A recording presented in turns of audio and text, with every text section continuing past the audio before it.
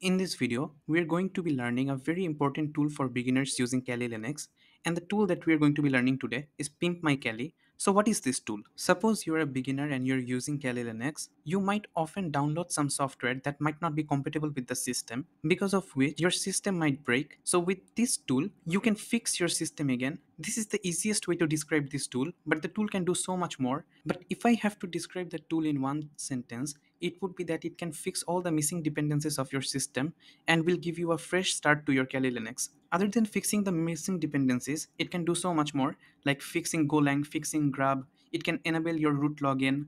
It can download so many softwares like Nessus, Sublime Text Editor, and much more. So let's first install the tool and see how to use some of the features. So the first thing we're going to do is open Google and type PimpmyKali and press enter.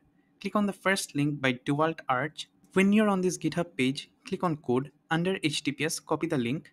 Next, open your terminal and type the command git clone space paste the link and press enter. If I do a ls, I can see the directory PimpmyKali in my system. So I'll change to this directory.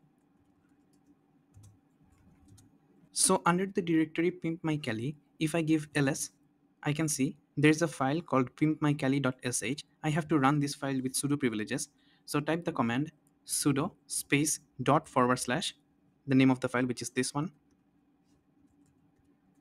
and press enter. As you can see, PimpmyKali has started and we have many options, but the first option that is recommended to run is this one, new VM setup. If you're running PimpmyKali for the first time, you have to use this option.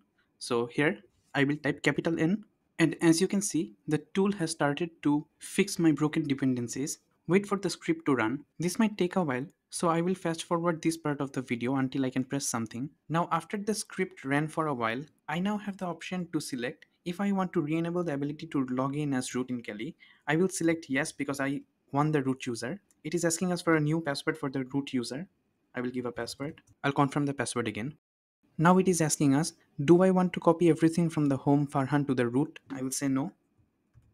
After the script has finished running, you will see this banner icon, Pimp My Kali, with written all done happy hacking. Now the most important software for Kali Linux are automatically installed in my system, and all the missing dependencies and errors also got resolved. One thing I noticed is my wallpaper also got changed, so I'm running the most stable version of Kali Linux right now. One other thing to mention, if you want to fix any of the dependencies for any particular tool or you want to install some software, then type sudo space dot forward slash pimpmykali.sh again and just select the letter here, whatever you want to do. Suppose if you wanted to install mitm6, then you would just type I here and it would start installing for you. I will not do that for now. So this is how you install and use PimpmyKali on Kali Linux. If you like this video and want to watch more content related to Kali Linux, please subscribe to the channel.